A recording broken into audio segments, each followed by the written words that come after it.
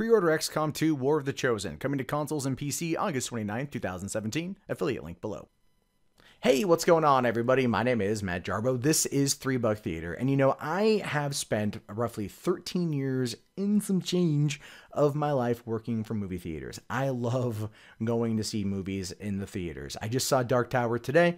I enjoyed it. Yeah, shoot me, whatever. But when I was a kid, I even loved going. I would get my $5 allowance per week. I'd ride my ass to the theater. I'd get my ticket for a matinee show on a Saturday. I'd get my bag of my box of Red Vines. Both would cost me $5. I'd sit in the movie theater. I'd enjoy myself, and I'd feel I got my money's worth. I got my time worth, and that has never gone away. One of the reasons why I started this channel is because I just love talking about movies and everything about them. But as I've gotten older, it's been tougher to do. And it's been tougher to go, and a lot of times has to do with price, actually, and also accessibility, availability, so on and so forth.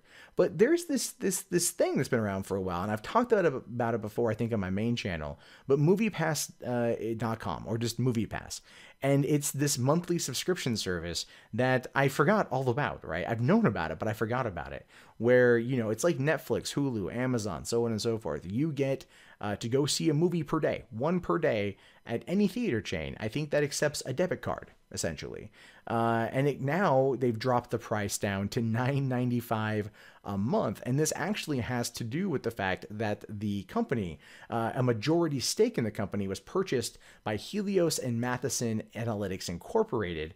And the reason why they're changing the price down, they're dropping it $5 a month, is because, well, according to Ted Farnsworth, the chief executive officer, saying that the goal is to reel in a large number of customers in order to collect data on viewing behaviors in order to target advertisements and other marketing materials to subscribers.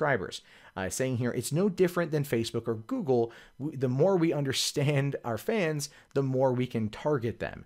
And that makes sense considering the fact that that the bulk majority, 75% of all of MoviePass's users, are millennials, the younger audience, those who like the subscription-based service. Interestingly enough, no one I know uses it. And actually, the thing is, I don't think anyone I know knows about it. That's the other side of this too, but it's so interesting because it's got theaters up in arms about it. Theaters are not happy. In fact, AMC is super pissed about this. Their CEO, Mitch Lowe, said in an interview to Variety, he says here, while AMC is not opposed to subscription programs generally, the one envisioned by MoviePass is not one AMC can embrace. We are actively working now to determine whether it may be feasible to opt out and not participate in this shaky and unsustainable program. From what we can tell, by definition and absent some other form of other compensation, MoviePass will be losing money on every subscriber seeing 2 or more movies in a month. And that, I understand why it's freaking them out, because just logically, just running the general numbers, like, this is going to be operating at a loss. But as I pointed out before, what Farnsworth said makes absolute sense. They are going to be operating this at a loss. They bought a stake in this in order to, to use it as a way to data mine for advertising. They can learn the viewing habits of their audience. They can better send them advertisements in their email. They can better market to them. This is a long-term play in order to basically get into the mind of the millennial and know how to sell them something. Because when it comes to marketing to millennials, it's a little bit different than the traditional marketing that the baby boomers grew up with. And that really worked on them. We're in this odd paradigm shift, and that's effectively, in my opinion, what's happening with MoviePass. Now, at the same time, now CEO Mitch Lowe should really kind of pump the brakes and calm his tits here.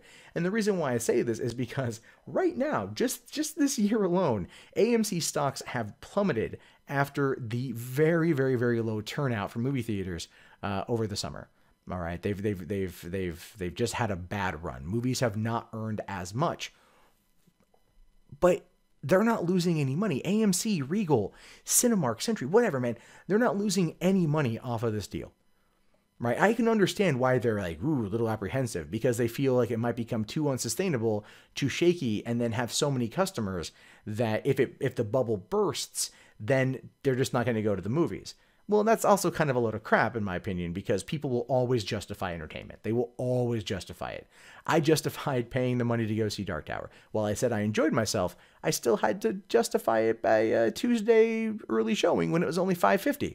because it was cheaper. Now, if I was paying $9.95 a month and I went to go see 1 or 2 movies a month, yeah, I can see them losing some money. But let's also be realistic here. How many times a month are people actually going to go to the movies?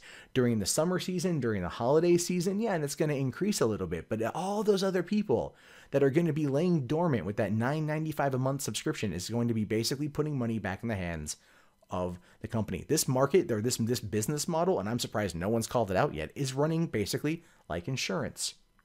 No, it is. You're paying for other people to get their insurance, just like they're paying for you when you need it. It's the same concept, albeit rudimentary, but still very similar to the same concept. So when you look at it as a whole, MoviePass is actually something that I would argue should be very much looked at and embraced by the theaters. They need it. They need to bring people in. Their entire goal here has been to, fix up the theaters, add recliner seats, reserve seating for every showing, and it gets annoying after a while. It really does. It gets annoying because you don't always want to do that. I don't go anymore on a whim because none of the theaters near me allow me to just go. They're all reserved seating. So I have to plan it in advance. And there's times I just don't want to do that. I work from home. I work weird hours. I have the opportunity to go, but I'm juggling.